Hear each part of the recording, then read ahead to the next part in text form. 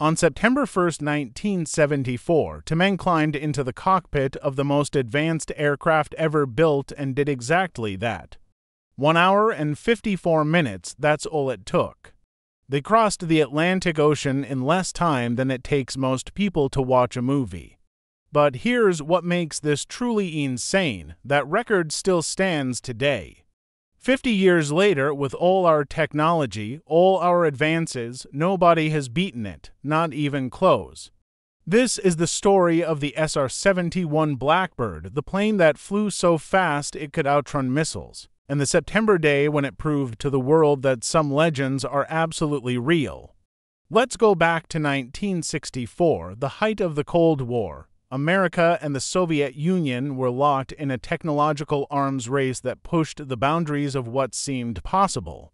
The CIA needed something unprecedented, a spy plane that could photograph enemy territory from 70,000 feet up and fly so fast that nothing on Earth could touch it. Enter Clarence Kelly Johnson and his team at Lockheed's Skunk Works. These weren't your typical engineers. They were the mavericks, the rule breakers, the people who got called in when the impossible needed to become possible. Johnson looked at the requirements and basically said, "Sure, we'll build you a plane that can fly at 3 times the speed of sound." No problem, except it was a massive problem. Everything about this aircraft defied conventional thinking. At Mach 3 speeds, the air friction would heat the plane's surface to over 900 degrees Fahrenheit. That's hot enough to melt aluminum, which is what most aircraft were made of. So they had to build it almost entirely out of titanium, a metal so difficult to work with that they had to invent new tools just to shape it. But here's where it gets wild. The SR-71 was designed to leak fuel on the ground. Yes, you heard that right. The panels and tanks were built with gaps because when the aircraft reached operating temperature at altitude, the metal would expand and seal itself. On the runway, JP-7 fuel would literally drip out onto the tarmac. The plane wasn't fully assembled until it was screaming through the stratosphere at Mach 3. The engines were another engineering miracle. The Pratt & Whitney J58 engines could operate as both turbojets and ramjets, seamlessly transitioning between the two modes. At maximum speed, 80% of the thrust came from the engine's bypass system, not the turbines. It was essentially breathing fire at supersonic speeds. And the shape, that distinctive, predatory silhouette, wasn't just for show. Every angle, every curve was calculated to minimize radar signature. This was stealth technology before the word stealth even existed in military aviation. When the SR-71 first flew in 1964, it was 10 years ahead of anything else in the sky. When it was finally retired in 1998, it was still 20 years ahead. Think about that. This aircraft remained cutting edge for over 3 decades. By September 1974, the SR-71 program was in full swing. These planes had been flying reconnaissance missions over hostile territory for years, photographing Soviet installations, tracking naval movements, mapping terrain with such precision that intelligence analysts could count individual vehicles from 14 miles up. But there was something else brewing. The Farnborough International Airshow, one of the most prestigious aviation events in the world, was scheduled in England. And the Air Force had an idea. What if we flew an SR-71 across the Atlantic and showed the world exactly what American engineering could do? This wasn't just about setting a speed record.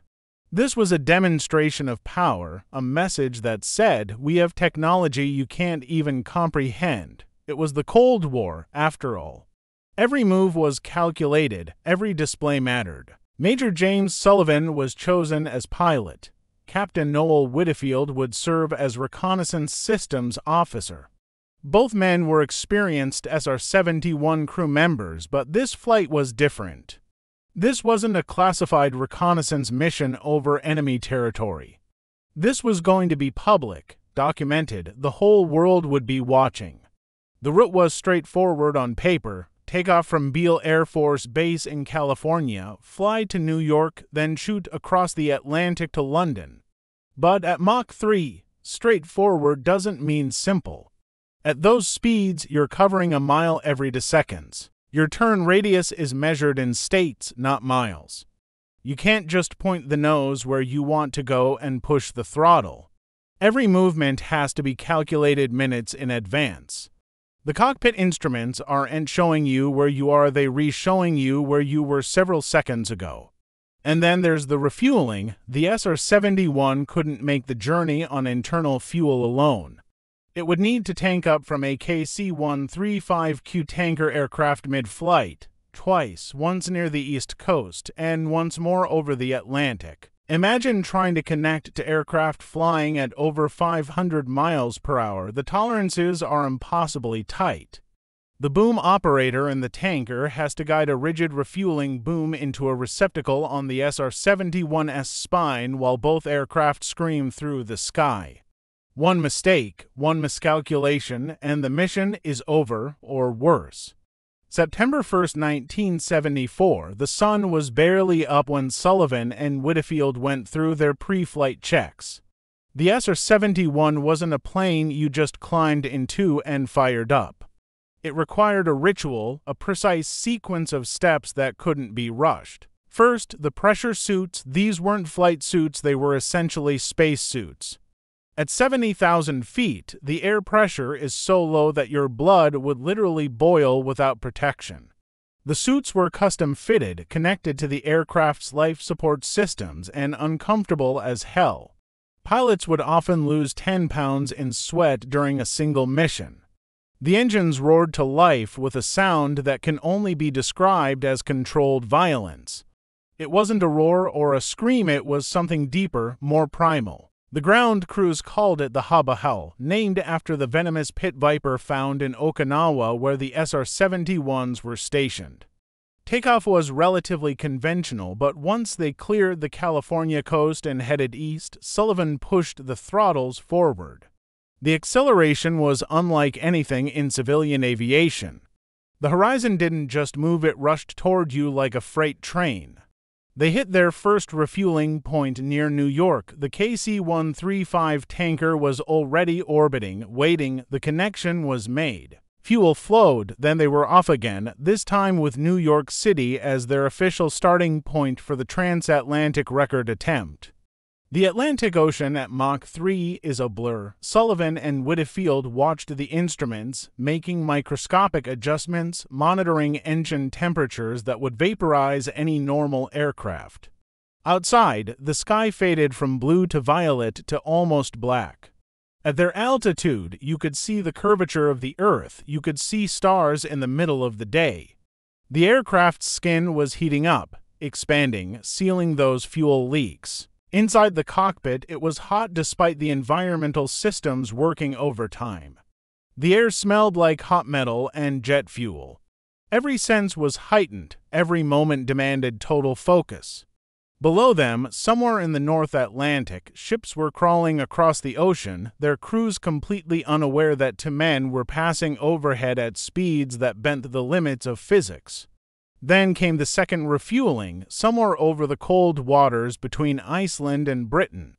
Another perfect connection, more fuel, the final push. The British coastline appeared on their instruments before they could see it with their eyes.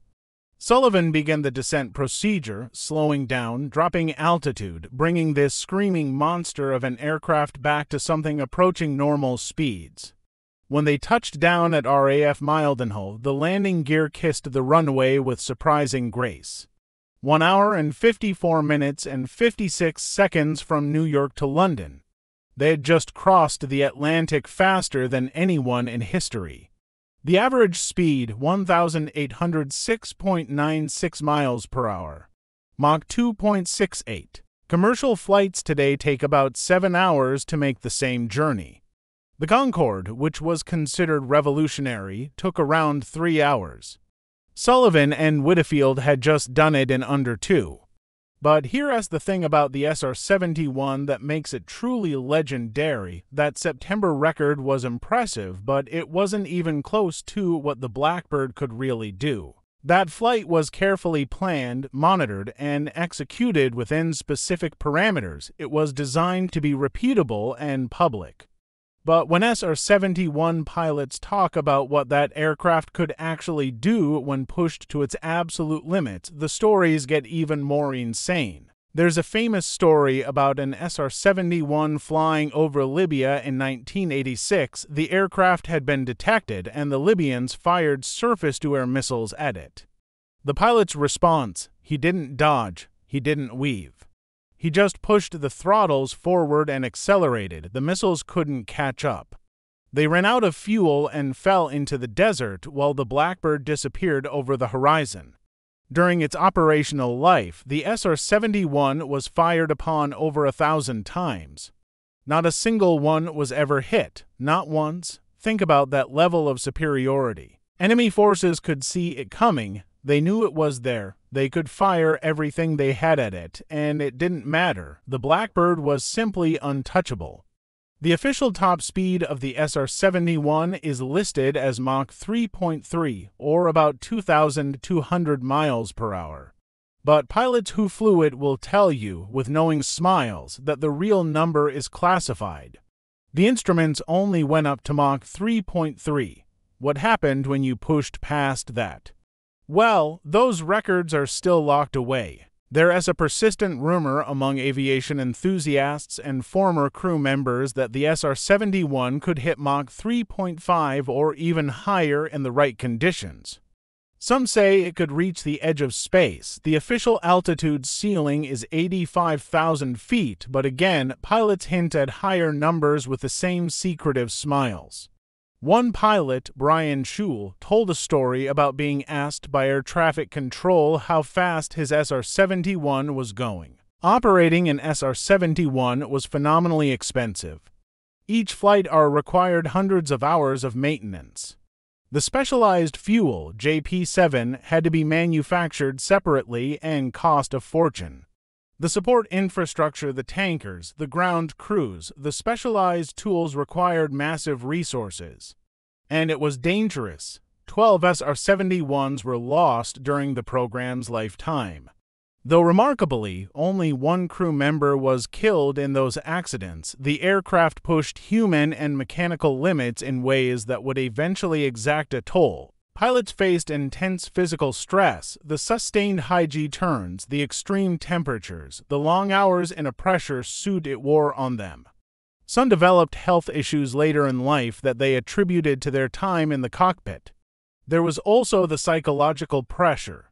These men were flying missions over hostile territory, knowing that if something went wrong, if the engines failed, if a system malfunctioned, they were too high and too fast for rescue.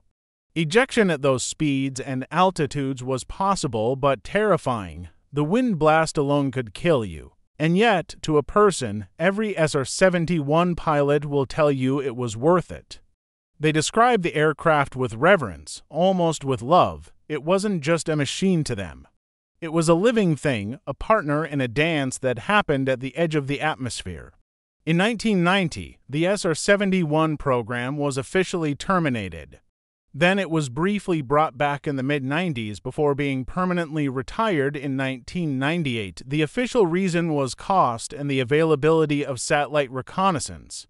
Why risk pilots when you could get the same intelligence from orbit? But many believe the real reason was different.